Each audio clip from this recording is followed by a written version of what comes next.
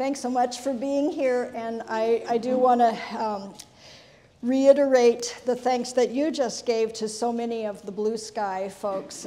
David loved the Blue Sky Gallery, and he would have been so honored by this show. I especially want to thank Chris Rauschenberg, who printed all of these photos from the digital files that I sent him. David had edited the images and never had a chance to print them. They are on his website, but Chris did a terrific job of printing them. And as is it Christine, is that right? Mentioned? Not Christine.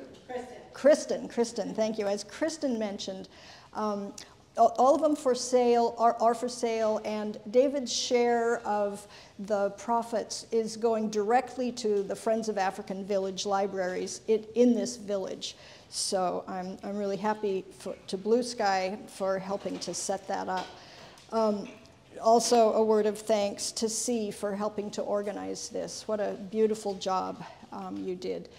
I'm really honored that this is a memorial exhibit. As I mentioned, David loved Blue Sky Gallery very much, and he was so happy with the 2014 show of the work from this village.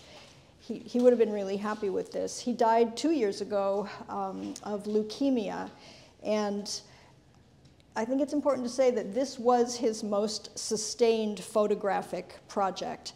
He worked on the project in this village for 10 years. Every year during that period, he spent 2 to 3 months in the village, and it was a very powerful and meaningful experience for him to spend that time with the village. I thought it was interesting that the show in the front of the gallery is focused on community and membership as part of a community.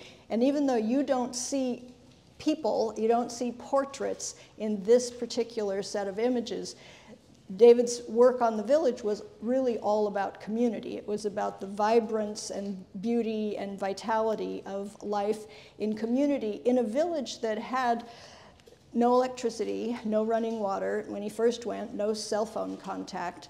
And he was really captured by the meaningful life in community, even under those difficult circumstances. And his goal with this larger project was to counter the negative portrayal of life in Africa that one often sees in the Western media.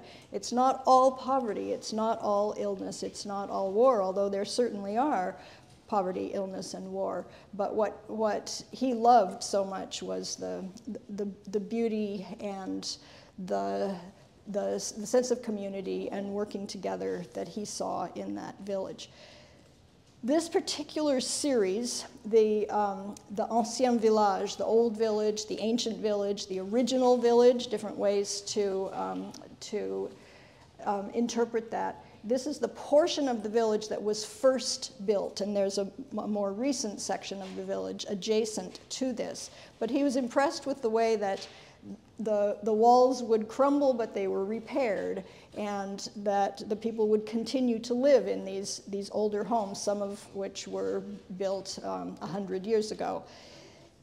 He did a number of other series of work in the village. There's a series on the market day. Once a week, people from all around the region would gather for a market exchange of goods and food. There was a Friday night dance, even though there was no electricity. There was a generator and a DJ and beautiful, lively music and an incredible dance that David would photograph with his flash. So not much other light although people would dance with flashlights in their hands so they could see each other dance.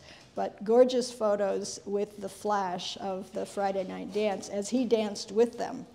The Sur la Route photos, right outside of the house that he stayed in, which I'll say more about in a minute. It was Michael and Leslie's house in the village.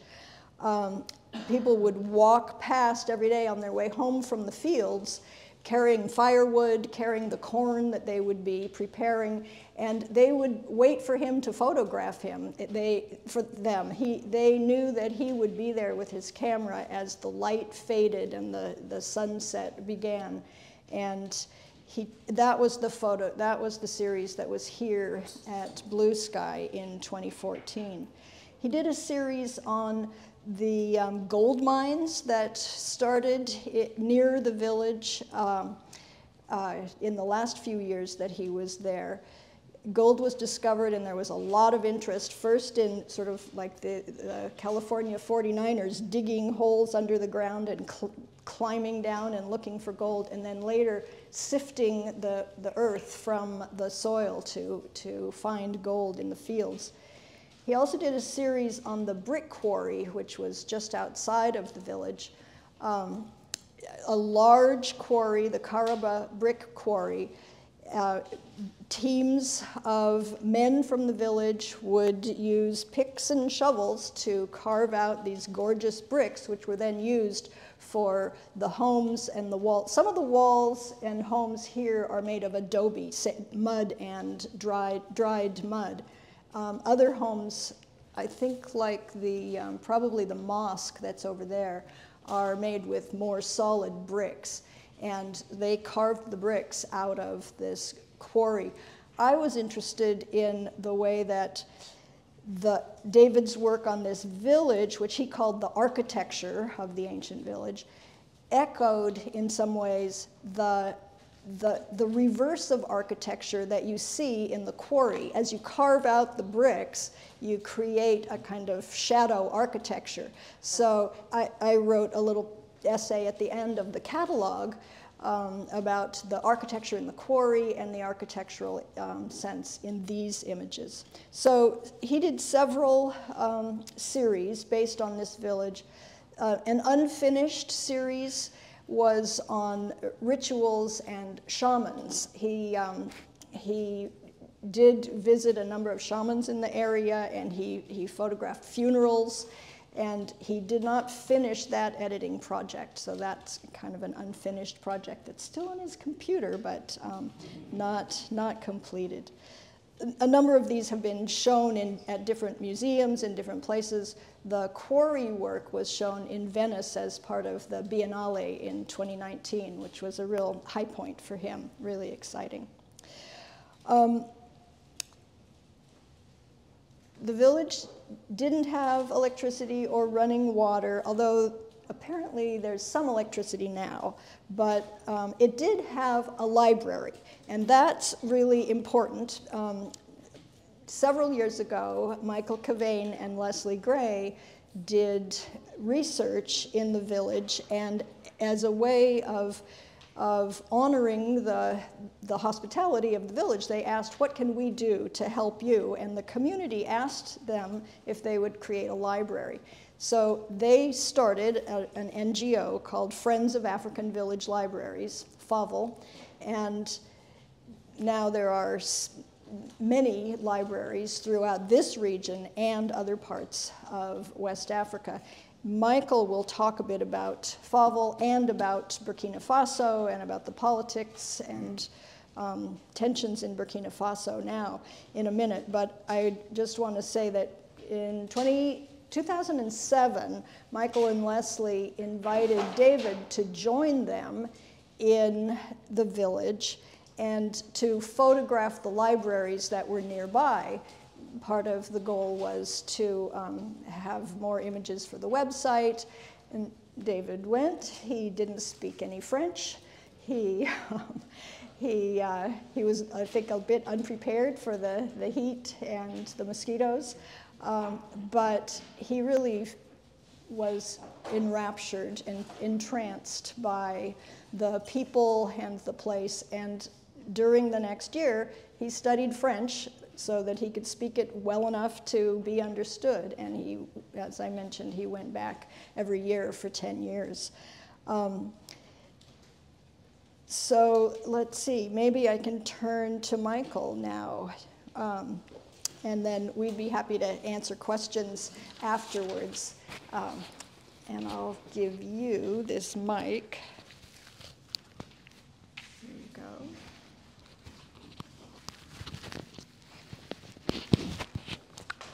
greetings. Okay, thank you.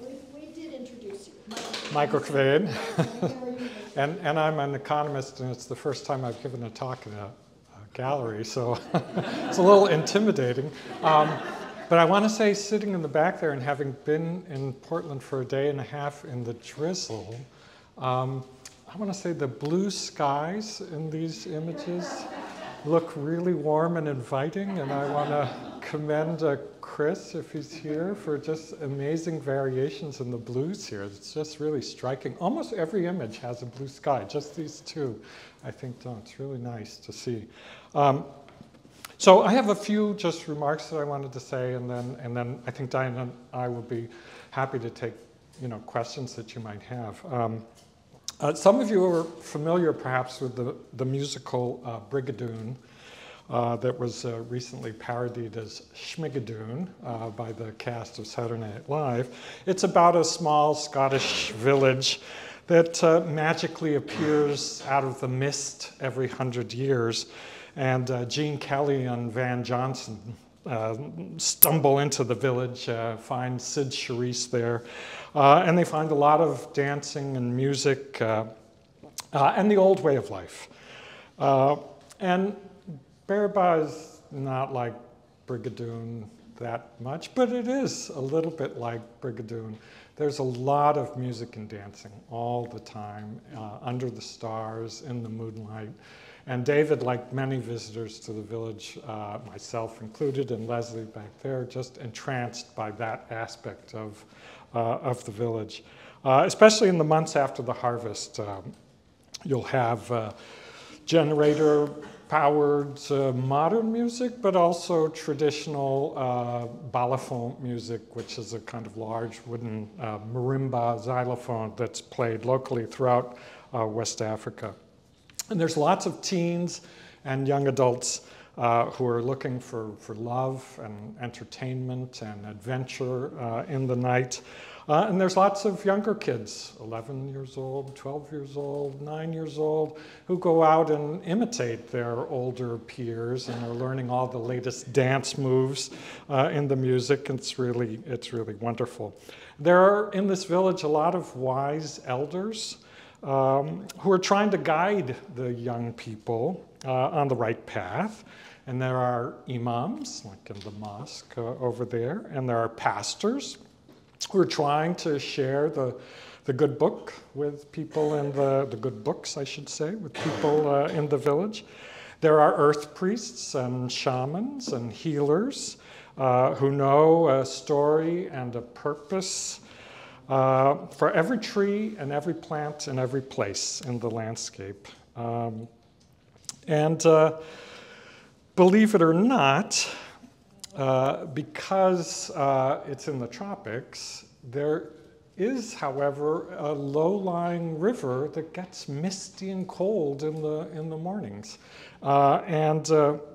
In the old days, when people would go across this low-lying riverbed, they would wrap themselves up in a hand-spun cotton blanket to get over to the other side. Nowadays, they just buy a red parka that they'd gotten secondhand in the village market. And nowadays, they wouldn't even go across the riverbed because they just use their cell phones, because now there's cell phones in the last 10 years. It's all happened very quickly, but everybody has a cell phone, so if they needed to talk to somebody in the hamlet on the other side of the river, they just call them up. And if they needed to actually see the person, well, they wouldn't bundle themselves up in the blanket. They'd just get on their motorcycle and drive across in a minute. The village has changed a lot.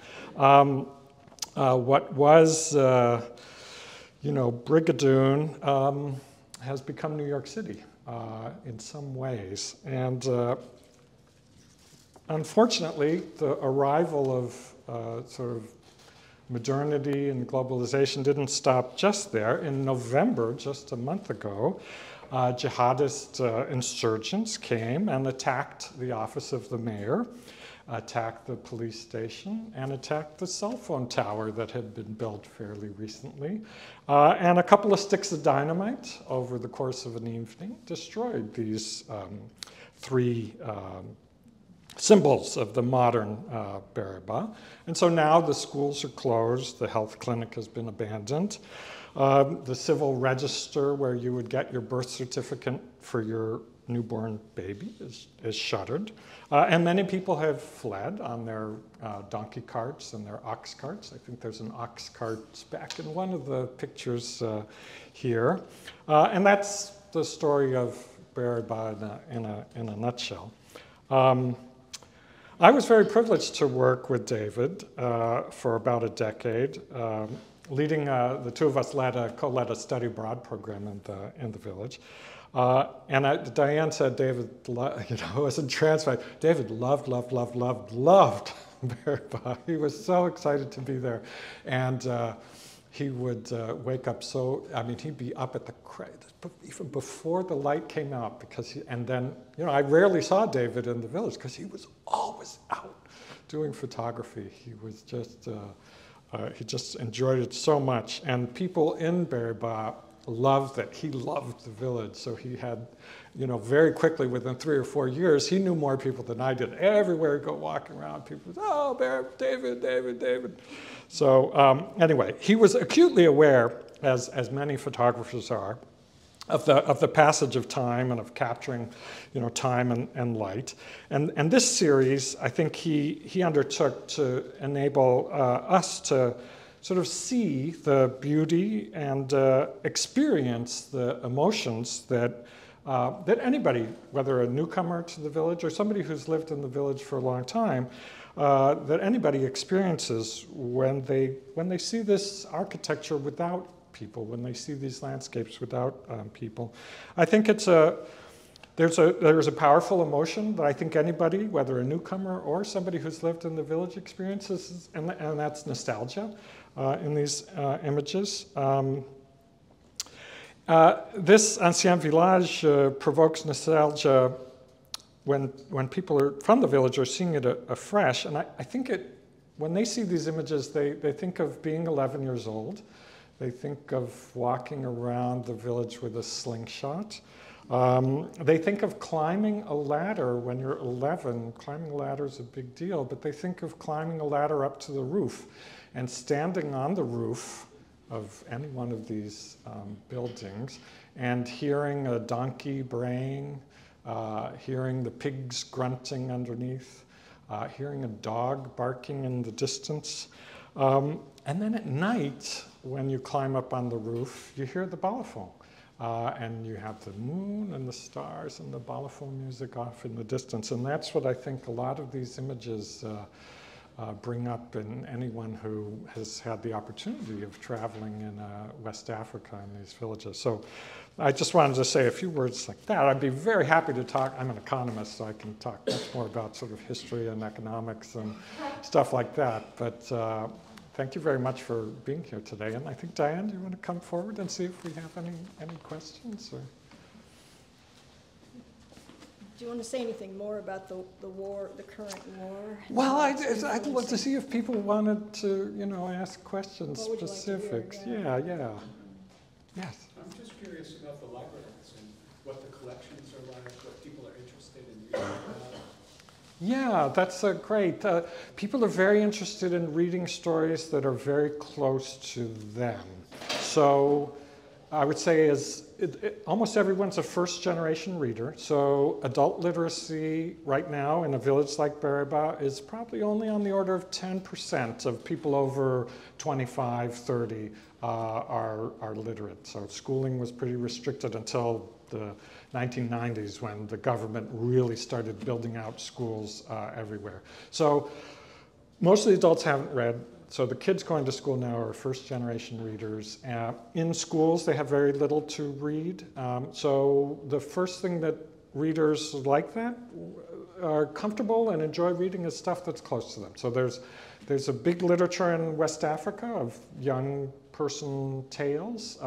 At FAVL, we have a whole project where we have a bunch of authors from a town nearby Bereba who are writing stories, and we have a great illustrator who illustrates them.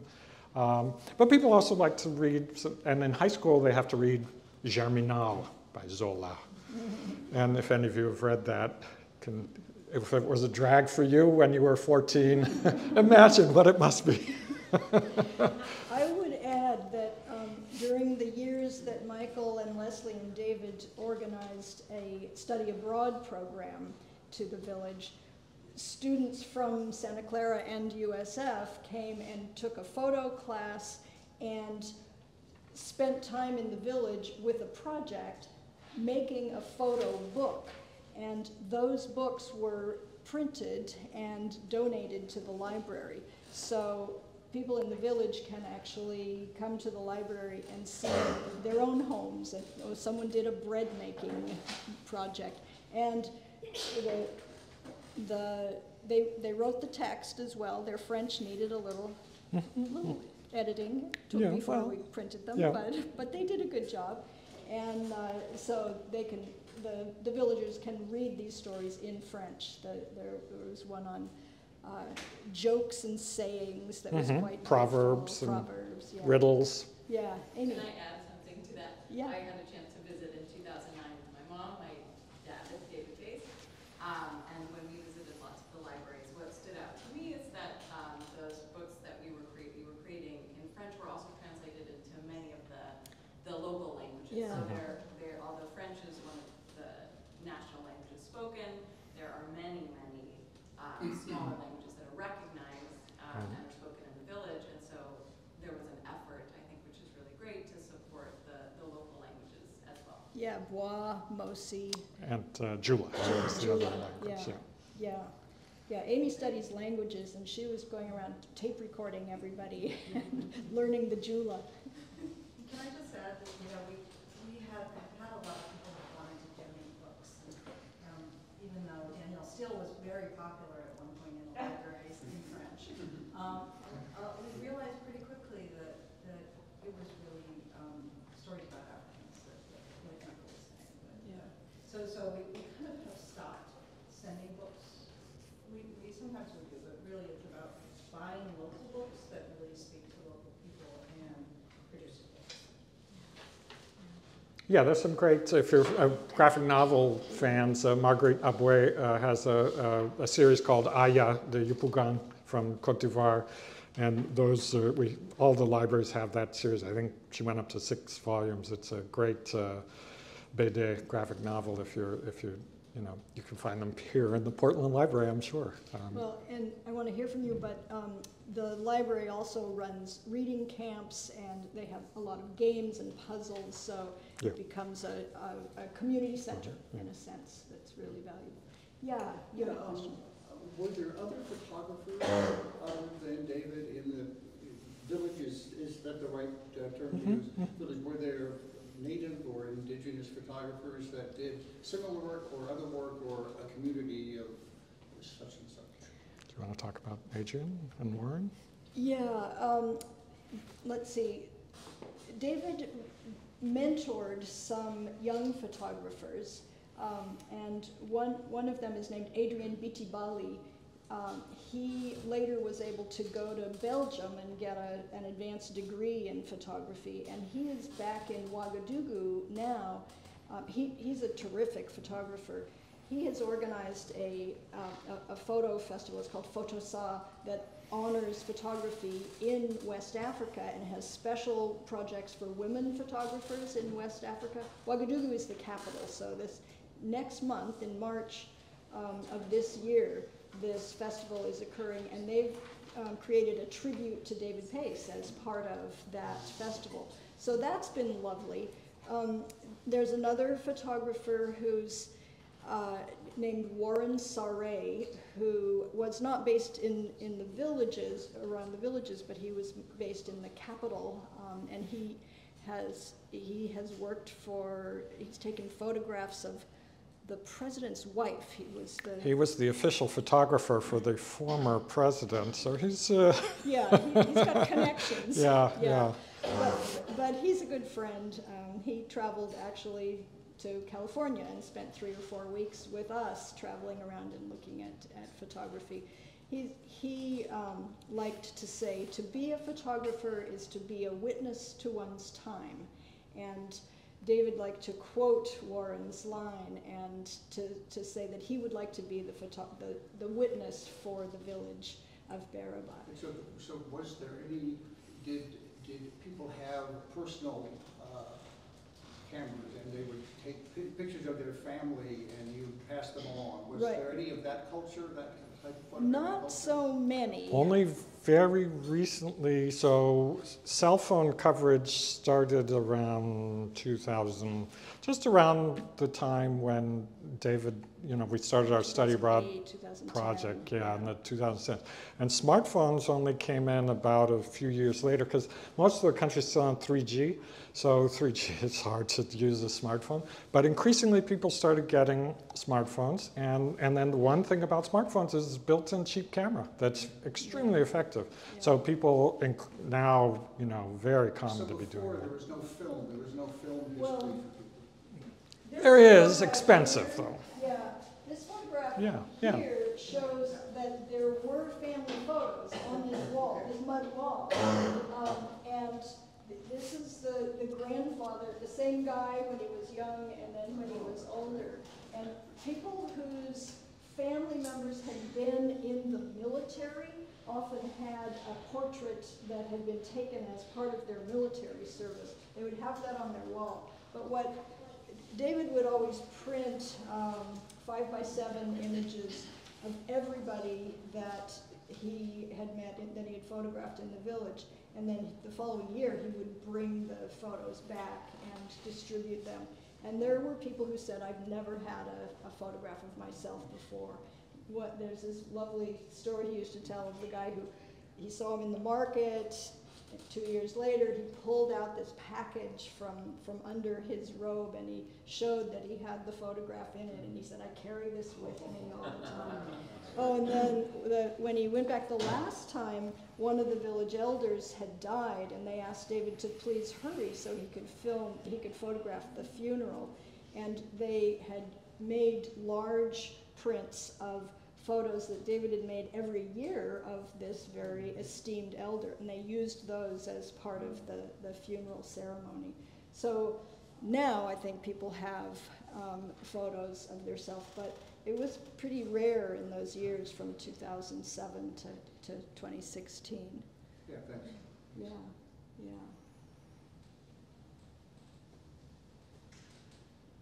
I was curious. There's quite a bit of love on David's part for Bereba. Did he, in that period of time, go beyond that village and look at some of the other villages and take some time there? And which villages would they have been? I'm familiar with the area. Okay. Popio? Do you know Popio? Popio?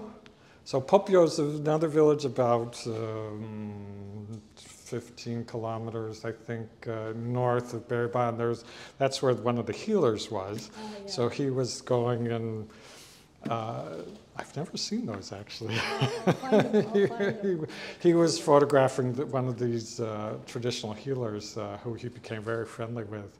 And Karba is about 15 kilometers away. He also did a whole series outside in a place called Tabtinga, outside of Ouagadougou, where there was also a quarry. So he was doing the mud. It was the adobe brick type of quarry. Right, the sun-dried. Sun-dried, I don't. Well, Diane and he and I think Amy, you guys went up to Dogon country for one before the war. And I don't know if he ever did a series from that. No, he didn't do a series, but we drove through Burkina Faso into Mali and then did a trek through this gorgeous portion of Mali that has cliff dwellings, and we slept on the roofs, as you were saying. Yeah, we climbed those ladders that you see there and slept on the roof, and then would hike to the next village.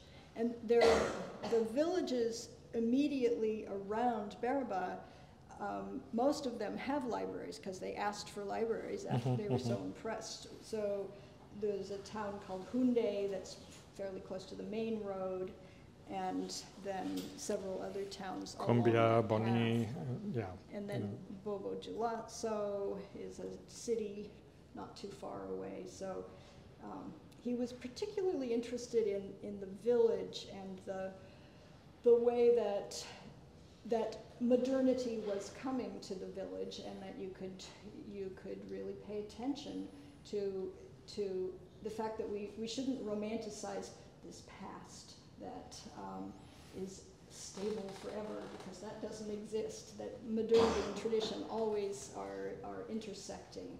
So he was really interested in the way that the village was changing, and the way that helps you attend to the idea of time, tradition, and the modern world. You mentioned that he has photography still in his files on the rituals and the ceremonies. Mm-hmm. Do you have a sense of when that could be viewed, or will that be somehow placed for viewing someplace? You know, I sent to Michael the funeral materials, yeah. So Diane mentioned this funeral, so the son of the man who died has been a colleague and a friend for almost 25 years. So he's planning to write a text for that. And as soon as he gets the text, we'll try and print that in a sort of a photo book like this. So yeah, it was really quite striking images, because this man had been a former tirailleur, in the army, the French colonial army, and so everybody turned out for his funeral. It was a pretty amazing spectacle that they organized to send him off. So David recorded all of it. Did he really? Yeah. So is that there's more of those rituals and ceremonies that he has on file someplace, is that right? Beyond that? Yeah, this is a plan for my retirement. I have to think it would be terribly fascinating to see all of that. Yeah. Yeah, it's a rich cache of material. Yeah, and Michael and Leslie are great partners in this, because they're connected with all the West Africa Studies programs in the U.S., and so good opportunities for collaboration. We have our religious newsletter from private libraries. I'll put it out there just if anyone wants to see the sorts of things that we do. Oh, good. Yeah. So David was doing photography. What were the two of you doing? The three of you doing? Sounds like maybe some scholarly work. Your dissertation was focused Yeah, I did there. my PhD in this village, and that's how we ended up sort of having these long ties to the village. And Leslie does environmental studies, geology, geography, yeah. I was getting David his espresso every morning because he needed his. Actually, it's the reverse. David introduced me to the little Italian espresso makers. I was like, this is so great. I'd grown up in a coffee-less sort of household, so I was like, I was doing a sort of a variety of socioeconomic research projects. Yeah, and I would go out in the morning, and David would be out before me and back after me, and lugging just all this material to take lots of pictures wherever he went. It was just delightful walking around villages with David, because like Michael said, and so many people knew him, and he would just whip out his camera, at any moment, wanting to take pictures, really wanting people to have sort of evidence, photographic evidence of themselves and their ability. Yeah, he talked about how every photograph at first, the first year was a 10 to 15 minute negotiation. I'd like to take your picture. Why would you like to take me? What are you going to do with my picture? And he had pretty deep conversations with the help of a translator from the village, or with Michael and Leslie. And that really helped him get to know the community, and then bringing photos back deepened those relationships. Is it typical for these villages to have Western scholars, spending time there and doing work, or was this unique to Bereba, or how did this phenomenon of these Western scholars and artists showing up in Bereba come to be, and how typical was it for village life in Burkina Faso? Yeah, that's a good question. My PhD advisor, did my PhD at Berkeley in economics, and my PhD advisor was from India. And he used to tell a little anecdote that when researchers went out from Delhi to do research in villages around Delhi, the villagers would sit down and say, oh, you've come to do research.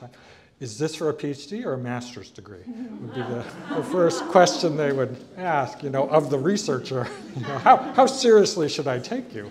I don't think Burkina's there yet, but the University of Ouagadougou is the main university, and the PhD students there have to go and do field work too. So actually, in one of the villages near Bereba, there was a guy who had grown up in Bereba who was doing his PhD fieldwork in archaeology and history in that other village. So there's people from all different backgrounds coming and doing, you know, research. This particular area of Burkina is relatively neglected because it's a little bit far away from Ouagadougou. It takes about 4 to 5 hours to get out there. And so the area around Ouagadougou, probably there's many more researchers who are sort of going out for masters or for PhDs and doing their research. People are comfortable with this. You know, one of the most, usually there's a couple of books that are billed as the first books of Burkina Faso, the first published works by authors from Burkina Faso. And one of them is by a guy named Nazi Boni, who was a Bois, member of the Bois ethnic group, who was a prominent politician in the 1950s. And his book is called Crépuscule des Temps Anciens, the Twilight of the Ancient Times, of the Olden Times. And it was published in 54 or 55, one of those years. And everybody in the region knows about this book and this author. Very few people have read it, though, because it's not really in print anymore. So all of our libraries have it, and that's one way that people sort of get access to it. But it's kind of an ethnography of the olden times, but in the form of a novel. And so anybody who's literate is, I think, pretty comfortable with that idea of, oh, you're writing about things to share with others, and maybe with ourselves or with the next generation. So I don't think there's any, you know, particular controversy about this idea of you've come to learn and to listen and to share. At least I like to think that. The times now are changing, so the Burkina's in an active civil war, and the civil war is pitting an insurgent group that's very shadowy, that's often referred to in the press as Hani, the Hommes Armés Non Identifiés, unidentified armed men. These are the perpetrators of this civil war, unidentified armed groups. And my friends in Burkina will all they'll all use the same word to describe. They'll use the word psychose. C'est la psychose. It's we've been traumatized. We don't know how to trust anyone Psychosis, anymore. Yeah. Well, it's not quite psychosis. It's like a feeling of not being able to trust other people. You have to you don't know how to read people anymore. Are they talking to me because they're going to come and attack me later at night? Is that why they're talking to me? So that's probably changing. I haven't been back to Bereba since 2019. It's been attacked now, and so there's no, you know, there's no safety there anymore for people in the village. So. Yeah, So I just had a question about the kind of categorizing the books. I mean, I understand African books, but my sense is that African American and African understanding has to do with sort of looking at individuals. So it's sort of like biographical stories, but how much are people reading fiction? How much are people reading, like, you know, nonfiction that, like, we're used to you know, sort of analysis, like you would write? Yeah. Well, someday I'll try. So that's a great question. There are many classic West African novels that people know about and have heard about. There's a wonderful novel from Senegal called Une si longue lettre, a very long letter about a woman in a polygynous relationship, and she's leaving that, and she's sort of writing a letter. It's fiction, but writing a letter about her experiences in this household. There's an aventure ambiguë, an ambiguous adventure, which is a novel about a kind of a typical novel for West Africa, about a young person who leaves the village and goes to the city and the set of misadventures in the city, and he learns the lessons that the wise elders were trying to tell him before he left to the city, but he had to learn them through the school of hard knocks, I guess is what we'd say. So there's lots of that kind of classic, I guess, would be called realist fiction. And only recently, in the last 10 years, many of you are probably familiar with this Afrofuturism movement. So that hasn't really hit West Africa yet. It's more of an English-speaking South Africa, and so we're really I'm looking forward to seeing that, kind of that wave come through French West Africa, because I like science fiction a lot. And we have a project to so, recruit. yeah, so our project for this coming year is to start writing very early reader sci-fi stories, and print them locally, and have local authors be doing it and illustrators. So maybe we'll catalyze a little bit that process. We hope. So that's, yeah. I'm also curious about, for the huge portion of the population that doesn't read, if you have any audiobooks or reading, like I know in Sicily they would do these puppet shows that were the story, Orlando Furioso, that you would go, every night and see another chapter. I don't know if you're doing anything orally like that. We'd love to. It's all, management time and capacity. So we try to stick with books and reading. We see that as our, that's our value added. But wonderful that Diane supported Adrian Bitibali's photo exhibit. So, something that also we'd, Burkina can desperately use, the arts in general, and all there's a lot of traditional arts festivals. There's a little bit less on the modern arts support, from the Ministry of Culture and other entities that would be supporting, like nonprofit entities like this. So that's the kind of thing that's, always in demand, eternally in need, especially over there. Well, thank you. Oh, another? Yeah. Well, I wanted to pick up, I was curious about this idea of media other than written media. You mentioned that literacy rates are only 10%, and that's high relative to, historical. I don't really know if I have a specific question about that, but, you mentioned art. Obviously, I would guess that, oral traditions are how stories are transmitted and meaning is communicated. It'd be interesting to know if photography has become used that way, perceived that way, as a way to transmit stories, to transmit meaning. Books obviously will take on that role ultimately. It'd be interesting to study that and just sort of like the role of these media that are relatively new to this community and what function it's serving for them, culturally. The question I do have, in this specific, is you mentioned the twilight of the bygone days, which I'm seeing here on Wikipedia. This is the ancien village. Is there a theme in the stories of Burkina Faso related somehow to like the past and modernity and preserving the past or recording the past or making sense of the past in the context of the modern experience? Or should we read anything into the fact that that book is called Twilight of the Bygone Days and this is the ancien village show? Or is that just incidental? This is Diane's area. Disenchantment, right, that's the theme, right? Well, yeah, it's an interesting question. I think it deserves more thought, and maybe we can follow up on that. But I think what I think this is an example of a culture that has gone through a rapid modernization, much more rapid than we've seen here, where there's been a fairly gradual shift. And yet, I think we still feel in our culture that there have been sudden changes that are hard for us to come to terms with. What Michael's right, this is an area that I've thought about a lot.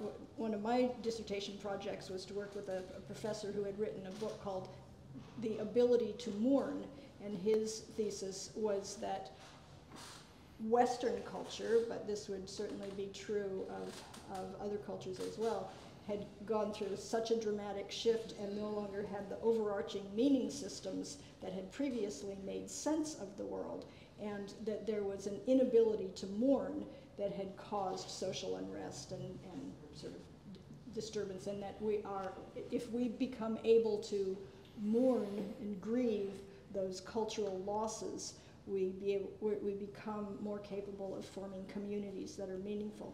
So, I think you could extrapolate from that. Maybe it's another dissertation project for someone to think about, and probably for someone from West Africa to sink their teeth into that kind of question. How are those cultural changes influencing us, and is the ability to mourn something that makes sense in other cultural contexts? I don't know, that's... I just wanted to add, walking around the ancien village with David,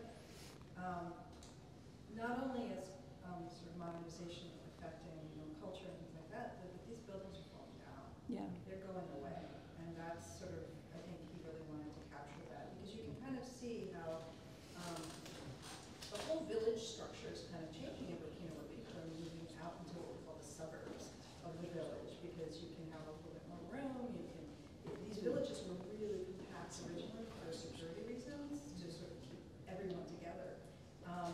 And well, maybe that still is important, but Burkina is rapidly changing as people are moving to cities. Burkina, when we first started working, there was something like 70% rural, and I think it's really rapidly urbanizing. And so this is capturing a life that may not be around that much longer. Yeah. Yeah, I think that's right. The walls are crumbling. They're being repaired. People are still living there. But yes, they are. Younger people are leaving. Younger people are leaving. Yeah. The rapid urbanization has a huge impact on the village. Yeah. You've been very patient. And you've had terrific questions. Thank you so much. Thank you so much. For giving us